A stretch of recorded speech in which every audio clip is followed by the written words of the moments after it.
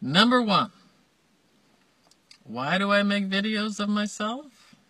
Because I'm fucking done with the depersonalized, techno-dominated world we live in, and I think we would all benefit more from face-to-face interaction, even if it is in a video. 2, why do I obsess over being positive?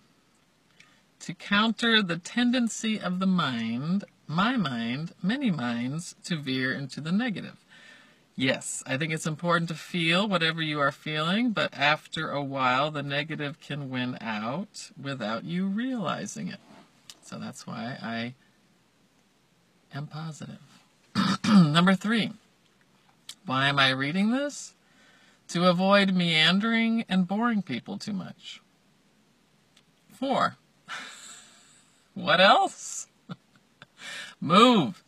Move your legs, your feet, your mind in new directions. Keep moving.